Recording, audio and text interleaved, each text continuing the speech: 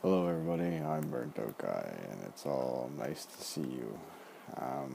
Today I'm going to show you what I've done in my little world. I've mined out quite a bit of stuff here, as you can see. Um, I made a nice little skylight, so that way I can have all my farms have some natural light, and I'll also have artificial light at nighttime when growing. So that's pretty cool. All my farms are going to go alongside here like this, so that way I can just go and pick them up as I go across. And any machines that I get and that are good for collecting resources or whatever, well, I'll pull alongside that way. I'm not sure how many different types of machines there are for collecting resources, but I'll try to put in as many as I possibly can here.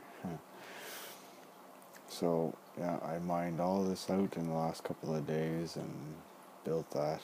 That was really fun being built. I'm gonna put in a link in the description where I I learned how to build this. There's a really good program that I got, and I also got that idea from Monkey Farm. Monkey Farm does some really nice dome style buildings and shit.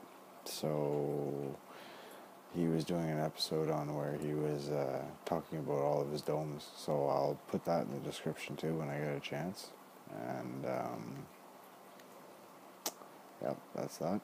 And then we have the door that I installed. It's a 5x5 funnel door. Pretty awesome. And then my bridge is going to go straight across over there.